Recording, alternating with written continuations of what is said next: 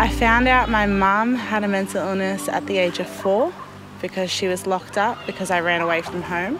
I blamed it on myself because I thought for so many years if I didn't run away, she wouldn't have got locked up.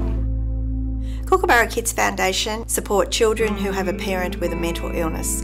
Many of those children are caring for their parents, and we provide weekend respite camps for them. We provide them with some mental health education and a great environment just to have a chance to be a kid for a weekend. You can't talk to school, you can't talk to family, you can't talk to your parents. And then when you come here and you have chat and everyone's going through the same problems, you can feel like you can totally open up. I think it's what got me through. Plenty of times I just wanted to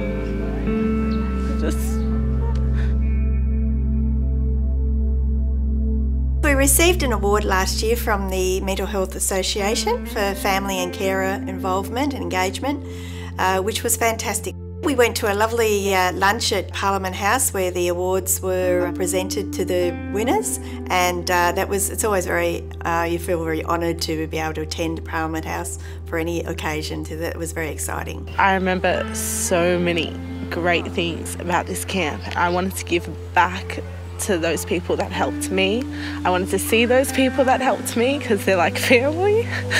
And I wanted to help the kids that are going through the same thing because it's so hard and no one knows what it's like if you don't live with it.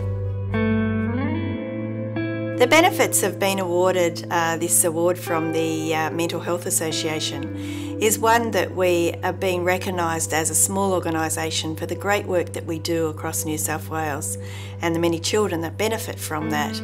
And also it gives us leverage for other grants that we apply for, which is where all our funding comes from. And we're very honoured to have this award and people come in and see that you're doing a great job.